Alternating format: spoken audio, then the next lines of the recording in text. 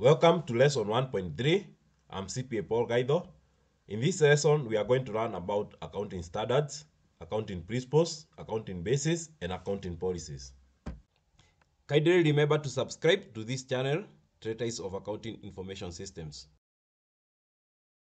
In this lesson's objective, we are going to cover accounting standards and the accounting standard setting boards, the generally accepted accounting principles, including accounting concepts and accounting conventions. We're also going to cover accounting basis and finally cover the accounting policies. Accounting standards. An accounting standard is a common set of generally accepted principles, rules, guidelines, and procedures that define the basis for financial accounting policies and practices in order to improve the level of transparency in financial reporting. Accounting standards specify how a financial transaction or other monetary event should be recognized, measured, presented, and disclosed in order to provide financial information that is useful in decision making.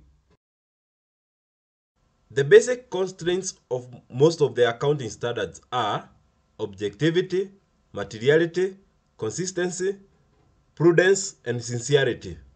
Objectivity provides for the independence of the auditor and the verifiability of the financial information. Materiality is the completeness of the information included in the financial reports and how valuable that information is in decision making. Consistency provides that the same accounting policy and methods should be used from one year to another. An entity should be prudent by adopting a method that minimizes the possibility of overstating either the asset or the profits. And sincerity ensures reporting of impartial financial performance and presentation of true and fair view in financial position. Some of the global accounting standard setting bodies are International Accounting Standard Board, International Public Sector Accounting Standard Board, and Financial Accounting Standard Board. The International Accounting Standard Board has developed international accounting standards and international financial reporting standards. The International Public Sector Accounting Standard Board has developed international public sector accounting standards for cash basis and accrual basis methods.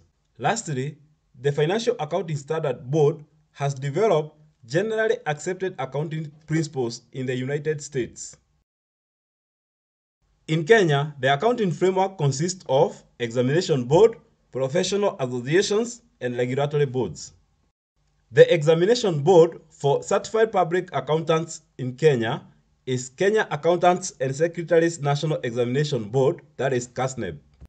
The Accountants Professional Associations in Kenya are Institute of Certified Public Accountants of Kenya, ICPAK, and Association of Women Accountants in Kenya, IWAC. The regulatory boards for accounting are Institute of Certified Public Accountants of Kenya and Public Sector Accounting Standard Board of Kenya.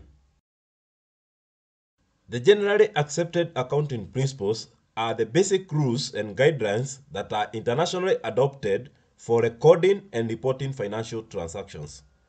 They comprises of the accounting concepts and the accounting conventions. Accounting concepts are the basic assumptions and conditions underlying accounting and preparation of financial report for an entity. On the other hand, accounting conventions are the customs and traditions that are followed as guidelines in preparation of financial statements. We are going to cover 9 basic assumptions in accounting, that is, separate entity concept, money measurement concept, going concern concept, accounting period concept, matching concept, duality aspect concept, revenue recognition concept, objective evidence concept, substance over form concept. Separate entity concept. In this concept, an entity is treated as separate and distinct economic entity from its owners or managers, irrespective of the legal or liability status. This means the financial affairs of the entity are recorded and reported separately from those of the owners or managers, irrespective of whether legally it is considered as separate or one. Money measurement concept. An entity's transaction is deemed to be an accounting transaction if and only if it can be reliably measured and presented in monetary value. In money measurement concept, it is assumed that not all business transactions are accounting transactions. There are so many business transactions that do not have monetary value. Such business transactions include experienced employee, business location, brand patent rights and copyrights, organization knowledge, policies and procedure manuals, and research and publications. The third accounting concept is going concern concept. Going concern concept assumes that an entity will continue in operation for a foreseeable indefinite future. An entity should prepare its financial statement on a going concern basis unless the management either intends to liquidate the entity or knows that there is no other realistic way other than doing so. Going concern is the basis for classifying expenditure as either capital expenditure or revenue expenditure. Some of the things that may be considered as having a negative effect on the going concern of an entity are operation of a law illegalizing the entity's activity, depletion of a mineral resource used as raw material, catastrophic event affecting the entity's operation, withdrawal of or auction by a major financier, over-reliance on a single supplier, and finally, over-reliance on a single customer. The fourth accounting concept is accounting period concept, also known as periodicity concept. Periodicity concept states that all financial statements and financial reports are prepared on a periodic basis, that is, either for a specific period or as at a particular time. Accounting period, also known as financial period or fiscal period, is a period of time covered by a regular financial report of an entity. An accounting period is normally a year, that is 12 months or 52 weeks or 365 days. The accounting period may not necessarily be a calendar year. The accounting period can be broken down into small equal periods such as on a quarterly basis, monthly basis, or biannually. International Financial Reporting Standard requires that when an accounting period is shorter or longer than a year, the entity should disclose the period covered by the financial statements, the reason for using a longer or shorter period, and the fact that the comparative amount for the financial statement are not entirely comparable. The fifth accounting concept is revenue realization concept, also known as revenue recognition concept. Revenue is an inflow of economic resource arising from sale of goods, provision of services, and or rendering of works by an accounting entity. Revenue realization concept states that revenue is recognized in the period it is earned regardless of when cash is actually received. Revenue is recognized when both seller and buyer have done something to demonstrate the transfer of risk and rewards. The conditions for recognizing revenue are the risk and rewards of ownership of goods, services, or works have been transferred from the seller to the buyer. The seller loses control over the goods, services, or works. The collection of money from the buyer is reasonably assured. The amount of money receivable can be reasonably measured, and the cost of revenue can be reasonably measured. IFRS 15 provides a 5-step model framework for recognizing revenue. That is, the first step, you identify the contract with a customer. The second step is you identify the performance obligation in the contract. The third step is you determine the transaction price. The fourth step is you allocate the transaction price to the performance obligation in the contract. And lastly, you recognize revenue when or as the entity satisfies a performance obligation. The sixth accounting concept is matching concept. Matching concept requires that all expenses incurred in generating revenue be recognized in the same period when revenue is recognized. To avoid overstating or understating of profit, expenses are recognized in the same period with the revenue that they generate. The seventh accounting concept is duality aspect concept. In duality aspect concept, every accounting transaction has twofold effect in the accounts which are equal and opposite. That is, a debit and a credit.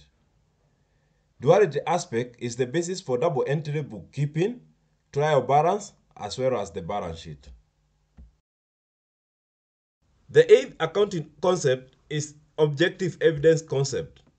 Objective evidence concept means that every financial transaction should be supported by a properly documented evidence that is prepared before the transaction is effected. Therefore, all financial transactions must have a source document as a supporting evidence. The last accounting concept we are going to consider is substance over form. Accounting transactions and events are recorded for and presented based on their substance and economic reality, but not merely on their legal form. Where right of enjoyment and responsibility over liability for an asset is substantially on the entity should account for such an asset irrespective of whom the legal owner is. Substance over form is normally applicable in accounting for hire purchase transactions and leasehold property. In hire purchase, an asset is accounted for by the buyer even if it is still legally owned by the seller. On leasehold property, an asset is accounted for by the lessee even if legally it is still owned by the lessor.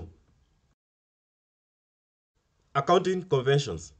Accounting conventions are customs and traditions that are followed as guidelines in preparation of financial statements.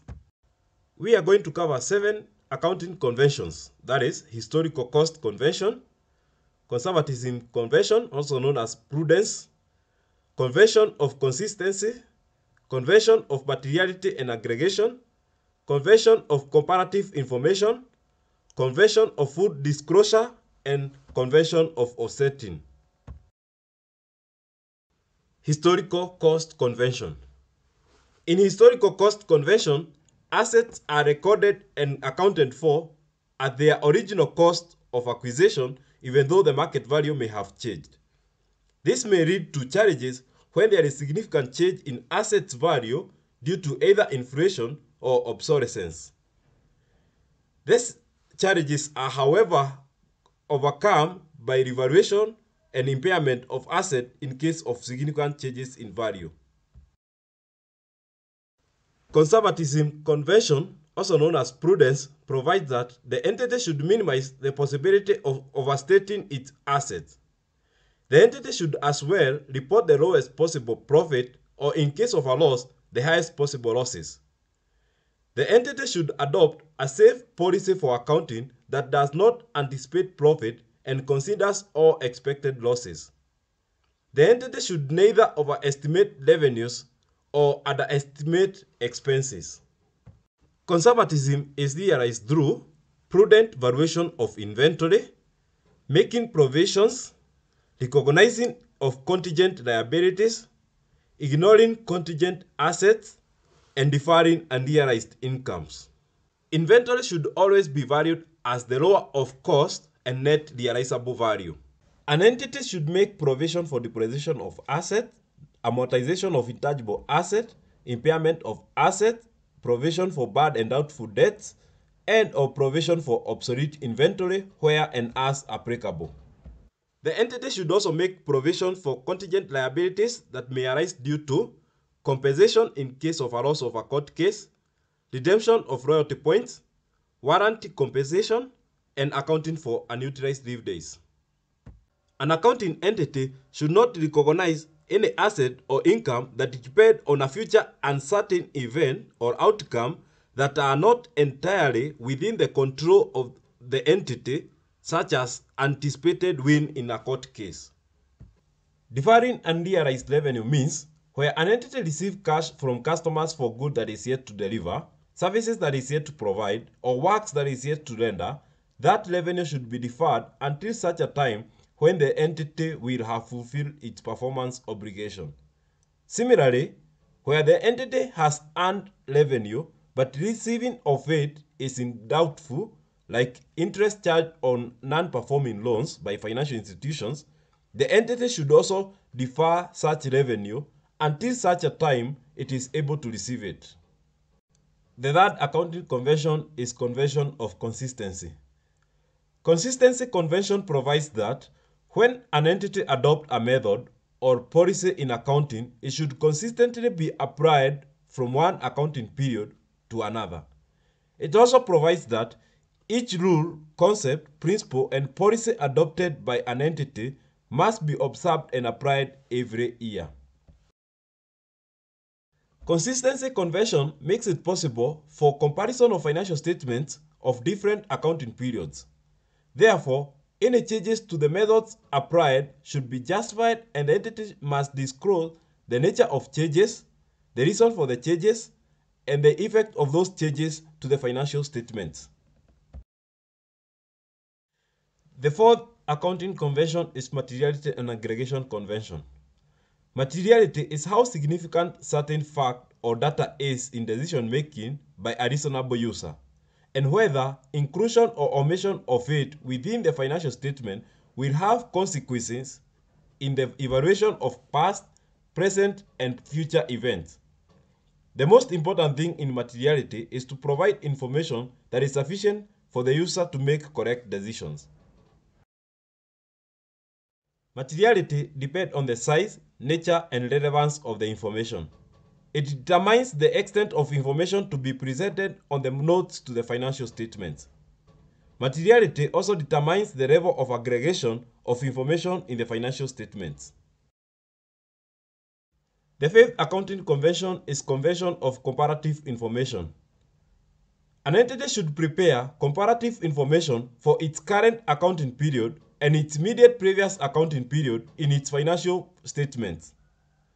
Other comparative information that an entity may prepare includes comparison against target and budget, comparison from one accounting period to another, comparison against other entities in the same industry. Comparative analysis of financial reports can either be done through horizontal comparison or vertical comparison. Horizontal comparative analysis is a review of entities' financial reports over multiple financial periods. It can be used to show financial growth pattern of an entity over the selected periods. The challenges of horizontal comparative analysis is that it may be used wrongly to depict current financial period as better than other periods, especially when a base year with poor performance is chosen. On the other hand, vertical comparative analysis is a review of an entity's financial reports in which a line item within the same financial period is taken as the base item. Other items are measured in percentage against the baseline item. For instance, revenue can be used as a baseline item, then operating expenses be measured as a percentage of revenue. Vertical comparison makes it easy to compare the financial statement of an entity with other entities in the same industry. The sixth accounting convention is the convention of full disclosure. An entity is required to report all necessary information about financial statements that is relevant to any person who is accustomed to reading them. It should report any significant information that is likely to affect the decision of the users of the financial statements. The disclosure should include the post-balance sheet events that are likely to affect their decisions. The supplemental information gives more insight to the information that is available in the financial statements. The supplemental information is disclosed in various ways, such as disclosure notes to the financial statements, parenthetical comments, and supplemental financial statements. Financial statements of an entity are required to disclose the accounting standards adopted, significant accounting policies applied, principal, objective, and location of the entity, related parties transaction, shareholders with significant holding, any reliance on significant supplier, any reliance on significant customer, any reliance on significant material, provisions and contingencies, financial and statistical ratios. The last accounting convention is offsetting convention. An entity should not offset assets and liabilities unless required or permitted by the accounting standard adopted by the entity. Also, it should not offset incomes and expenses unless required or permitted by the accounting standards. Some of the accounting transactions that are permitted for offsetting by the accounting standards are gain or loss on disposal of assets, provisions for bad and doubtful debts, provisions for damaged and obsolete inventory, and provision for contingent liabilities. Accounting basis. Accounting basis are the methodology under which an accounting transaction is recognized, measured, presented, and disclosed. Examples of accounting basis are: in revenue recognition methods, there is cash basis and accrual basis. In depreciation methods, there is straight-line method, reducing balance method, and unit of production. In inventory valuation methods, there is first in, first out, FIFO method, last in, last out, LIFO method, simple average method, and weighted average method. Lastly, in amortization of intangible asset, there is straight-line method, double declining balance method or accelerated method, and sum of year basis method. Accrual basis method provides that revenue is recognized when it is earned and not when cash is received. It also provides that expenses are accounted for when the transaction is incurred and not when cash is paid. On the other hand, cash basis method provides that revenue is recognized only when cash is received. It also provides that expenses are only recorded when cash is paid out. Accounting policies. Accounting policies are the specific accounting basis considered by an entity as the most appropriate in its circumstances and adopted by it for the purpose of bookkeeping and preparation of the financial reports. The table shows a sample depreciation policy for an entity. For instance, property and buildings may be depreciated at a rate of 2.5% per annum at the straight-line method. Motor vehicles may be depreciated at a rate of 20% per annum at the reducing balance method. Computers and accessories may be depreciated for 5 years at the sum of year digits. Plant and machinery may be depreciated at a rate of 5 shillings per unit at the unit of production. Computer softwares may be depreciated at a rate of 30% at the double declining balance method. Thanks for watching. Remember to subscribe our channel, Secretaries of Accounting Information Systems. Like this video, leave a comment and share with others.